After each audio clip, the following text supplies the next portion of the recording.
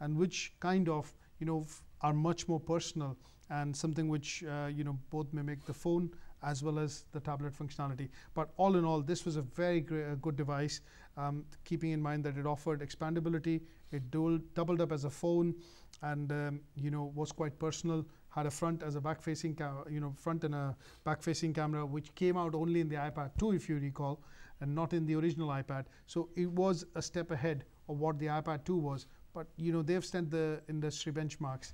But Samsung is now very hot on heels of the, when I would say Apple, and they are innovating quite fast. So a very good tablet that you should look out if you're looking at buying something out in the market, which is the Samsung, Galaxy Tab. Yep. So yes, that's a good purchase that you did. That was a good purchase that I made. Yeah. This was one of my choice. I mean, at the time, like Raman was saying, the technology that was out on this particular device was not out on the iPad. iPad, yes. So obviously the iPad came first, then this came out, then the iPad 2. So obviously this was in the middle. At the time, this was, the thing to have. But I'm still very, very happy with it, because obviously in terms of comparison, if you were to compare it with the iPad, जिस तरह Raman बता रहे थे, with this particular one, अगर आप memory और डालना चाहते हैं, it has a SD card on the side, which you cannot do. You can't do this on the iPad. No. This has a SIM card. ये आप फ़ोन के ज़रिए फ़ोन के तौर पे भी इस्तेमाल कर सकते हैं, which you cannot do on the iPad. On the iPad, again, like I said, it's a 7-inch, it's slightly smaller, but some people may prefer that. That may be a bonus to some people, rather than being a negative point. Like I said, it fits in your hand. You can do all, you can do what you need to do on it. There's an array of apps for me to do all manner of different things, which as the new year comes along, we will be talking about. We were talking about all the different apps that have, changed the way we do everything, which we're going to probably move on to. Yes. I've got a few things that I'd obviously like to talk about. 2011, obviously, in America, it always been a big thing. It's been a big thing for a while now, but 2011, I feel personally, was when the UK embraced Twitter. It did, yes. It did indeed, because everything, there's so many scandals from the news, stories that have broken. Obviously, you've got WikiLeaks and etc., etc. All of these stories have broken on Twitter, which has led to the UK in general taking on Twitter in mass. Yes. So we have millions of users now. But it was much far behind. 2010, you would have mentioned Twitter to someone, they would have been like, what is Twitter? Now it's on everyone's lips. Absolutely. And for those of you who don't understand Twitter, and I'll explain that obviously in Punjabi, अगर हम text करते हैं phone पे, तो text जो है हमारी limited है 160 कैरेक्टर्स तक. अगर हम ट्विटर यूज़ करें, so it is an equivalent of internet पे texting. And Twitter is also called micro blogging. That means अगर आपने कुछ न्यूज़ मार्केट में, मतलब कुछ न्यूज़ अपने फ्रेंड सर्कल में या अपने फॉलोअर्स को बतानी है, तो आप ट्विटर में 160 वर्ड्स के अंदर उसको लिख दें और उसको it spreads like fire. So it's like micro blogging. अगर आप ब्लॉग लिख लें और ब्लॉग लिखने की बजाय आप छोटी सी एक हेडलाइन लिखें, तो वो ट्विटर पे होगी. And Twitter का I think the biggest moment for Twitter came was when Apple embraced it, and they have integrated that in the iOS 5. So अगर आप iPad यूज़ करते हैं, iPhone यूज़ करते हैं, कोई भी iPod Touch यूज़ करते हैं, आजकल कोई भी फ़ोन आप इस्तेमाल करते हैं, तो Twitter ऑन करते ही fresh out of the box उस पे दो चीज़ें होंगी. Obviously, we've got Facebook, and number 2 now as standard. Twitter. So अगर मतलब इतना connected world हो गया है कि अगर आप कुछ कर रहे हैं और आप कुछ करना चाह रहे हैं, तो आप अपने friends को, अपने network को immediately tweet करके बता सकते हैं कि मैं यहाँ holiday पे जा रहा हूँ, या यहाँ मैंने कुछ करा, या यहाँ मुझे कोई अच्छी bargain milli, and it becomes a message wherein it spreads like fire. Instead of messaging 50 people, आप एक मैसेज के जरिए सबको बता सकते हैं आप क्या कर रहे हैं. अगर वो जवाब देना चाहते हैं, they can do. Obviously, it's something. It's a bit technical for it to try and explain here, but do give it a try. Go onto the website. There's so many celebrities that are using Twitter. Like Raman as well. He's using celebrities. And the other thing is, ये free है. So it is absolutely free. Yes. So you can go in, create an account, log in, and absolutely start building a following. Yes. So you can follow us, the Gadget Show, for example, which is TM Digital TV. उस पे follow कर सकते हैं, hashtag लगा के, @ tag लगा के. and उस पे आप मतलब up to date रह सकते हैं with people basically follow have Twitter for various things. So I would use Twitter for news. अगर कोई भी ब्रेकिंग न्यूज़ है तो लोग उसको ट्वीट कर देते हैं, एक किस्म से टेक्स्ट भेज देते हैं, सो वो ट्विटर पे आ जाती है. अगर आप CNN को फॉलो कर रहे हैं, BBC को फॉलो कर रहे हैं, या मतलब कोई और न्यूज़ चैनल को फॉलो कर रहे हैं, तो वो इमीडिएटली आपको न्यूज़ आपके फ़ोन पे आ जाती है कि ये ट्विटर पे मतलब ट्वीट आ जाता है, और इसकी जो मैसेज आता है उसको ट्वीट बोलते हैं, और इसका आइकन जो है बर्ड है. तो मतलब ये काफ़ी सारी चीज़ें ऐसी हैं जो कि 2011 में, ये पहले भी थी. Twitter got launched I think in 2007 or so. Yeah, it's been 5 years. 5-6 years. But ये catch on किया है 2011 में. So Facebook जो है जैसे अभी 800 million users हो गए हैं. अगर आप देखें तो this is caught on really. They were like 200 million, 300 million, फिर 500 million हो गया इसी साल में. 500 million users across the world, and then suddenly they've jumped to 800 million now. And what the next big milestone for them in 2012 is 1 billion users. 1 billion लोग जो हैं connected होंगे Facebook पे, which is a massive thing. Massive. Again, just as a little aside, while we're talking about social networking, one of the big misses of this year was Google Plus. Oh, definitely. It was a shame. It was. I think जो एक चीज़ कहते हैं ना कि अगर Facebook has been very successful in creating a network. Twitter has been very successful in creating a microblogging network. Google, which has been kind of ruling the roost in terms of being the best search internet search engine, and the maps. If you look at some of the applications, the acquisition of YouTube as well. YouTube as well. So, अगर आप broadcast करना चाहें तो YouTube पे कोई भी video load. But I think social networking space में they were lagging, and they were kind of far behind. So what they tried to do successfully and unsuccessfully, let me put it this way, is create something called the Google Plus. But they are again relaunching it, and they've seemingly they've caught on with about 40 to 45 million users, really? And it's growing quite fast in comparison to what Facebook. But Google अपने आप को in general reinvent कर रहा है. They're creating connectivity between YouTube, your Gmail account, your Maps, your Google Plus, and obviously a lot of other services that they normally bring in. But एक बहुत बड़ा acquisition जो उन्होंने किया है, which is bringing them in direct competition to the likes of Microsoft, Apple, HTC, is they've acquired Motorola, subject to regulations, and the FTC approving that in the US. अगर ये हो जाता है तो फिर they have their ecosystem Android, and there will also be a handset maker, which is Motorola. So maybe Motorola, something to look out for. Something to look out for in the next year, definitely, yes. Right, so like I said, we're talking about apps. If there's any particular app that you use, what is the kind of app that you use on a daily basis, Raman? Like I said, me personally, I will every morning or at some point during the day, I'm going to check my social networking. On my particular phone, what is essential for me in terms of my work, I use SatNav a lot on my phone. Is there anything, what are the must-have apps on your phone that you could not live without anymore? Well, अगर मैं देखूं, हमें 2-3 चीज़ें हैं. मतलब I will always check my emails on the phone because they've become a part of your life. So if you look at emailing and internet, अगर इसको side में रख दें 2 मिनट के लिए, and then I look at other apps. So I will check Facebook, I will check Twitter because मेरे दोनों पे account है, and I have a lot of following. I think someone may want to ask us a question sure, regarding this, so we'll go take a call. Hello? Hello. Hello. Hi, who's this? Hello. Hello. Hi, who's this? Something wrong, Yara ka here.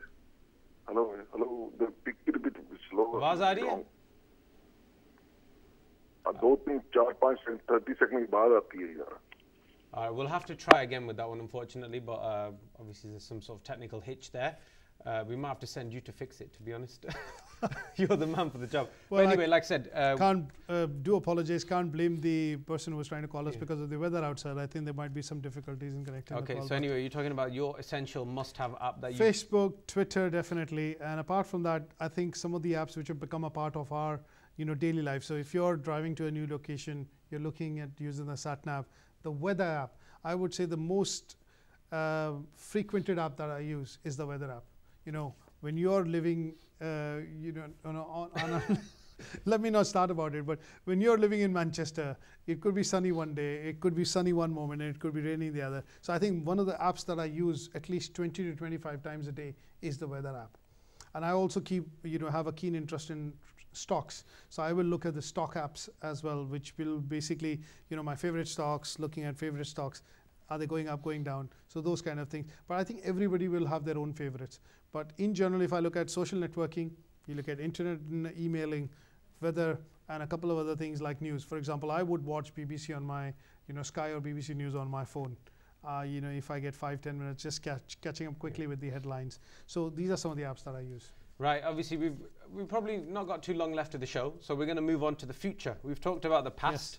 We're going to talk about what you think is going to happen in 2012. I think personally for me, the biggest thing that I'm expecting in 2008 to come out is on 2 or 3 fronts. So you can, when we look at doing technology, talking about technology, I think I will bifurcate that into software, hardware, and devices, or gadgets. So when you look at software, I think the biggest thing that I'm anticipating is the Windows 8 launch. And Microsoft is looking at bringing out Windows 8, and we have a screenshot of that as well, which we will bring you shortly, which is Microsoft Windows 8. And I think what they're trying to do is bring out, no, not this one. We're trying to bring out, they are trying to bring out an operating system which will work seamlessly on tablets, laptops, PCs, and your phones. So it will be lightweight in terms of running wise, efficiency wise, performance wise, but it will simplify a lot of things.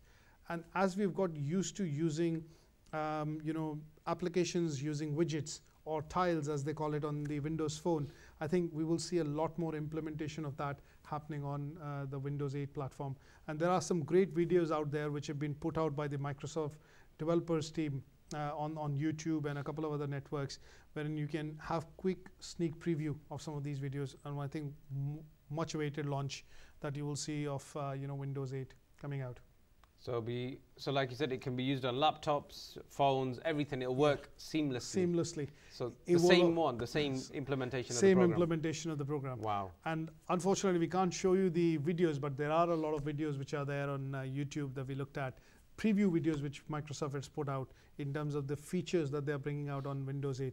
And I do quite, from whatever I've seen so far, I think that's going to be pretty impressive for what Microsoft is trying to accomplish. It's going to be touch enabled, so that's the reason why it will work across on devices, so phone, tablets, and others. Plus, it will also give you seamless connectivity as far as social networking is concerned, your emailing is concerned. So instead of the usual way of launching applications that we look at, start programs and things like that, you'll have a new interface which is called the Metro UI. They call it the Metro UI, and that is the tile UI which you see on the opening screen altogether. So you can just touch it, or you would use mouse and keyboard, and then get going with that. So one of the biggest launches, I think they are expecting that to be launched in June, mid-June next year. But Microsoft is always known to slip on deadlines. But there's a developers preview available for those who have signed onto the developers program. Can download that in that preview and have a look at the operating system. So that's the best in terms of software. I would say software. Software that's coming out in 2012. Hardware-wise, there are a couple of things which are anticipated. If we just keep Apple aside for a moment, right? The iPad 3, the iPhone 5, or Apple TV. If we just keep them aside, there are some of the other things which are going to make headlines. One concept which is being pioneered by Intel and a lot of PC makers to reinvigorate the PC market is called the Ultrabook. All of us, or some of us, have used the MacBook Air, which we've seen is quite thin, quite light, great on battery backup, but it doesn't have an optical drive. The Ultrabooks, which we had a screenshot of the Acer Ultrabook before that we showed on the screen, was a particular gadget which will be lightweight, give you great battery backup, and it will be absolutely thin and powerful in terms of giving you all the features that you expect from a laptop, but will also give you connectivity through either 3G or 4G or LTE technology. That means sitting in a tube, sitting in a car, I'm straight away connected. Plus, I have the plethora of applications available. Instead of carrying a bulky laptop, I will have something quite light enough which I could use, and use that for applications which are multitasking. So I think this is one of the big things which we will see. They are already available this year, but I think the price point affordability index of these things will make it much more popular. So a lot of people will consider whether I go for a tablet, go for a traditional desktop, or should I choose a Ultrabook. And very quickly, I think the two other hardware devices which I do feel will be making history. One is the Nintendo Wii U, which we will show you a screenshot of as well, and the Sony PlayStation Vita. These are two consoles or game makers, essentially, which are looking at reinventing. So we've been quite used to the PS3, and this is a powerful version of the next generation device, which is the Sony PlayStation Portable, PSP as we call it. The next one, which is coming out in February, this will be launched. This is something that will be much awaited launch. And there's another screenshot that we'll bring you, which is the Nintendo Wii U. And if you bring that on, that is that will be something which we are expecting. I see a smile flicker across your face there, because I think that's the one you're looking forward to the most, isn't it? Yes, and I think we would want to get our hands on that as soon as possible. We've seen some preview videos. They've done a press conference. It is something amazing. So it is bringing video calling. It is bringing connectivity with your TV, wireless, and with the existing set of Wii accessories which are already there, like the Wii board and stuff. And this will again, take Nintendo from what is considered as non-serious gaming, but gaming with fun to a different level. And I think we should show you a screenshot of that, which is the Nintendo Wii U. If you bring that onto the screen, it is the Nintendo Wii U. Yeah, so obviously Nintendo, it did start off when the Wii first came out. Obviously it was a unique concept, but like you said, after the initial, peak, it did begin to lag quite badly. Yes. In the sense that, like you said, for serious gamers, it didn't really bring anything to the table. Yes. So, but now you're saying this will do that. Yes, it will. From some of the videos which have been made available by the company, if you look at the Nintendo Wii U, that's the screenshot that we want on the screen. Nintendo Wii U. If you look at some of the videos which are there, which have been put out by the company, and the implementation of what they've taken it a level higher. And when you look at, if you have a TV in front of you and you're playing it with Nintendo Wii, you can seamlessly transfer that image because it's touchscreen from your screen. You flick it, it straight away goes to the TV. If you suddenly decide that I want to catch the news and I want to start playing my game on the small console, you can play the game on your console and just walk off the room. It integrates. Here we go. That's the screenshot of the Wii. So it's a touch screen. It's got the fully integrated touchpad and the buttons and controls on it. Plus, it's got a front and a back-facing camera, and will have the accessibility for wireless as well as video calling. So I do feel that a lot of Wii enthusiasts, people I love playing Wii. And let me put it this way, मेरे को बहुत मजा आता है Wii खेलने में. Especially when you have kids at home and you can play games which are serious fun. Kids games and games which make you exercise quite a lot. So Wii for you will be a much awaited console that I think everybody is expecting. What is the new thing which is coming out from Nintendo? And I think this is slated for launch in June 2012. One of the things that you need to look out for when you look at the gadgets coming out. Gadgets coming out. So hardware, software covered. Look at more and more, I would say, gadgets coming out. There is a vast list out there. And what we will do is we'll put that list out on our website rather than me getting into specifics. I think when you pick up very briefly, very quickly, अगर आप phones उठाएं तो 3G phones थे, अब 4G phones आने शुरू हो जाएंगे. If you look at tablets, जिन लोगों को नहीं पता आप उनको बता दें, what's the फर्क क्या है 3G और 4G? 3G और 4G में टेक्नोलॉजी का फ़र्क है, जिसमें कि डेटा डाउनलोड स्पीड्स का फ़र्क है. अगर हम आज की डेट में देखें 3G टेक्नोलॉजी पे जो ब्राउजिंग स्पीड्स अवेलेबल हैं नेटवर्क के हिसाब से, वो 1.5 मेगाबाइट से लेके 3.54 मेगाबाइट्स तक होती हैं, और वो कवरेज एरिया के अंदर होती हैं. LTE जो लॉन्ग टर्म एवोल्यूशन टेक्नोलॉजी आ रही है, वो 4G बोल रहे हैं उसको, और उसमें जो है आपकी ब्राउजिंग स्पीड, जो कनेक्टिविटी स्पीड्स हैं, वो काफ़ी फास्ट हो जाएंगी. So you will see a rise of may be as high as probably 10 folds. तो अगर आप 1.53 तक जा रहे हैं तो उसमें आप 10 मेगाबाइट्स तक चले जाएंगे. तो कनेक्टिविटी काफ़ी फास्ट हो जाएगी over the network itself. Plus I think smartphones are going to be much more affordable. सो आप फ़ोन्स देखेंगे तो सब लोग स्मार्टफोन यूज़ करेंगे, touch based, keypad based.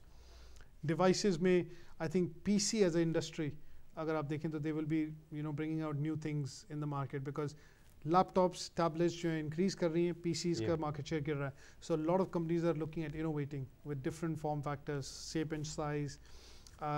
3D TVs for example will be a big thing. They will become very affordable. और जो Las Vegas में भी कंज्यूमर इलेक्ट्रॉनिक फोरम हो रही है, उसमें ऑलरेडी न्यूज़ आ रही है कि LG is going to be showcasing an 84-inch OLED TV, which is a 3D TV, you know, 84 inch, which is going to be commercially available, and उसकी resolution जो है 4K होगी.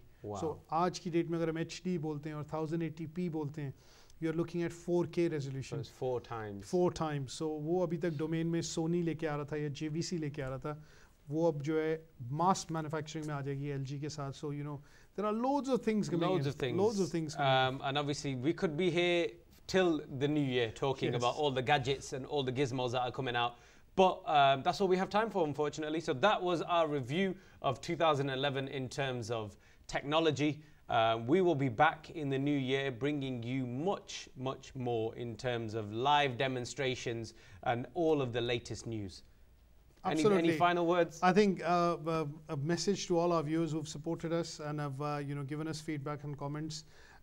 We would want to know from you in the new year what gadgets you want us to cover. Obviously, we have in the episodes that we've done this year, we've covered a lot of them. But specifically, if you want us to review any particular gadget, please let us know by email, through our website, and also through Facebook and Twitter. Or jate jate, I will want to wish all our viewers a very, very happy new year, and may the new year be very prosperous and blissful for you and your family. Yes, definitely. So that's us. That's the Gadget Show for 2011. We'll see you next year. Goodbye.